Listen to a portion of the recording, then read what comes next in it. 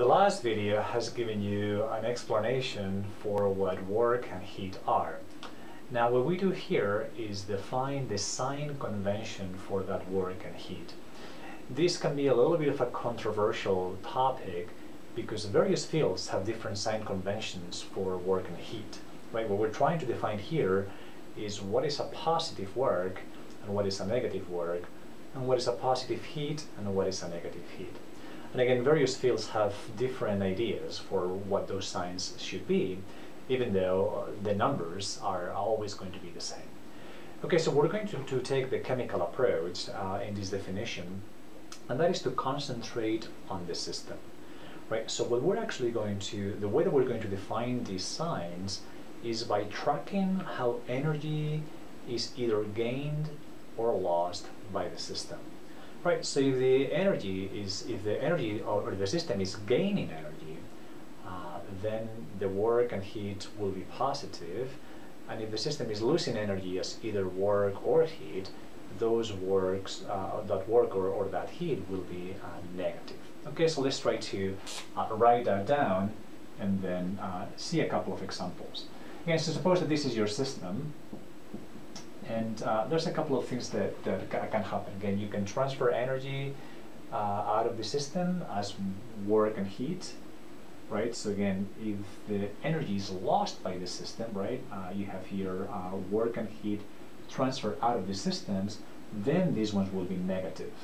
Okay, but if you are adding energy to the system or transferring energy to the system as work and heat, either or, then the sign of that work and that heat would be positive because the system is gaining energy. Right, so let's move away from this dry definition and try to see a couple of examples that are going to be hopefully a little bit more clear. Okay, so let's go to the example of a gas here inside a piston, right, in a cylinder with a movable piston, and here you have your gas. Okay, so suppose that we do something to that gas, and this gas actually pushes out that piston, which is subject to some sort of external pressure. Right? So that would be transfer of energy as work. In this particular case, again, you're transferring energy, you're pushing out that piston. Okay, it's the same system, but you have pushed out that piston. To do that, you actually have invested some of the energy stored in that gas and transfer it out to the surroundings. Okay, so that will be a negative work. You're doing work from the system into the surroundings. The energy of the system decreases, the energy in the surroundings increases. So from the perspective of the system, that is actually a negative work. Okay, let's actually do exactly the opposite example, right? So suppose that now we start here, where you have that gas, and now we apply an external force and compress that gas. Well, in that case, notice that it's the surroundings that is doing the work, right, onto the system. The system is gaining energy from that compression, right? That gas now is capable of doing more things. That energy has increased, and that means that the work in that case will be positive, right? So going this way, okay, a compression, that will be positive work. Now, for the signs of heat are going to be a little bit easier, right? Suppose that now you have an exothermic process. Okay, so let's go back perhaps to a process in which you don't change the volume. There's no work being done here.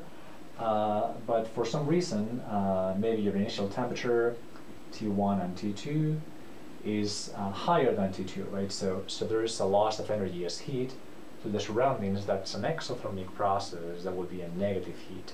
However, if you put this under a Bunsen burner, or you transfer some energy from a heat bath or something like that, then that will be a positive heat because it's going from the surroundings to the system, and the system increases its energy. Okay, so this sign convention is actually different than in other fields. I believe that in some engineering, perhaps in physics, people use exactly the opposite signs to define work and heat. But again, the important thing to remember here, so that you don't get confused, is that this is really easy to determine in the case of chemistry and the life sciences when you consider the perspective of the system.